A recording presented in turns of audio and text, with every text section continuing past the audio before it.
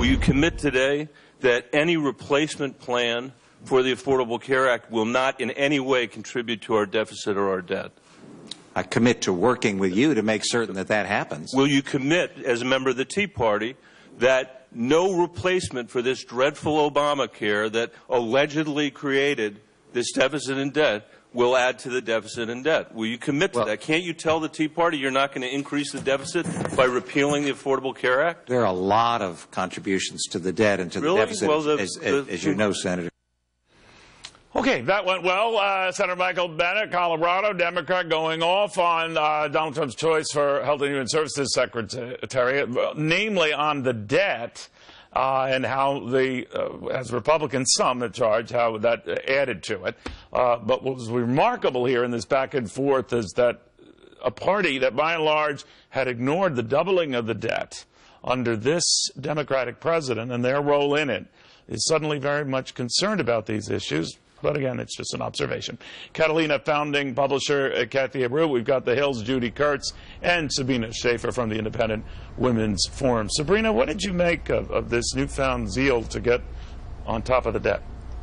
Well, look, I think these are actually all really good questions, Neil, and I have no problem at all with Republicans and Democrats really going after all of these individuals who are up for hearings, not because they should be nasty, but because these are really important jobs that have the ability to impact lives and the future of the country and our economy. I mean, we should take them seriously. I mean, there are a lot of questions to ask. The reality is on the debt that the debt did increase by $9 trillion under President Obama. Of course, he can only take part of the blame because really it's Congress who controls all of this. You're right about that. But I guess, Judy, all I'm saying is, you know, I guess it goes to when leaks are a bad idea.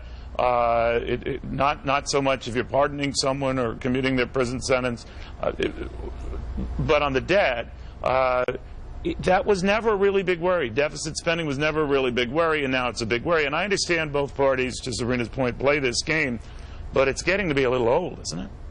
Well, you know, when it comes down to it, Neil, both Democrats and Republicans are guilty of this. They go on and on about the debt and the deficit, and then both of them don't end up doing that much about it. So we're engaged in this kind of kabuki dance with the two parties where they cry foul on the other party, and then they're guilty of doing the same exact thing. You know, the one thing that didn't come through in that line of question on the debt, which I appreciate where the senator was going, was Republicans bemoan the debt and the deficit, but they look more at the health care law itself, the Affordable Care Act, as not being affordable in any way, shape, or measure.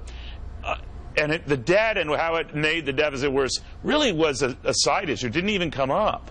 So there are a lot of things that did come up that they didn't like about it, but rarely did I remember them making it an issue of compounding our debt.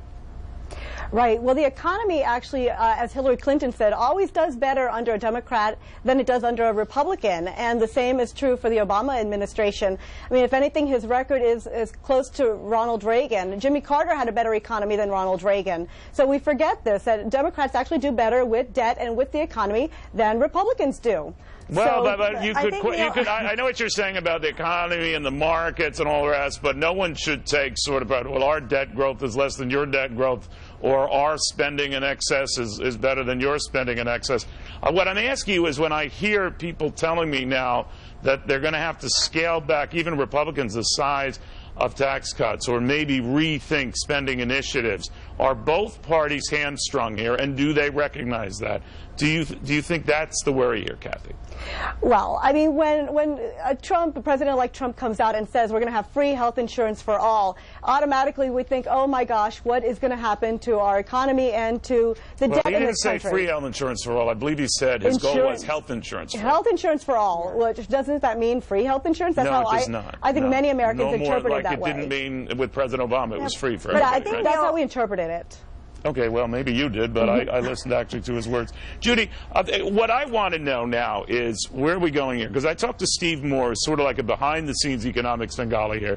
We don't have to rerun what he said. I can just tell you what he said, that we might have to do our tax cuts in waves here. Corporate taxes first, then individual tax rates after that, which sounds to me like they are not really on the same page, and that they could blow an opportunity for big tax cuts that some would look forward to, or they're reassessing it to these issues that have been mentioned here and saying it's not doable. What do you think? Yeah, well, like many things, it remains to be seen in the coming weeks what exactly is going to happen. But look, both parties, Republicans and Democrats alike, tend to use the budget in particular as a weapon. They cry and moan about what the other side's doing, and then they, especially when it comes to debt, they're doing the exact same thing. Sabrina, where are we going with all of this then? Because if we're already getting things scaled back or potentially rejiggered, are Republicans in some disarray here?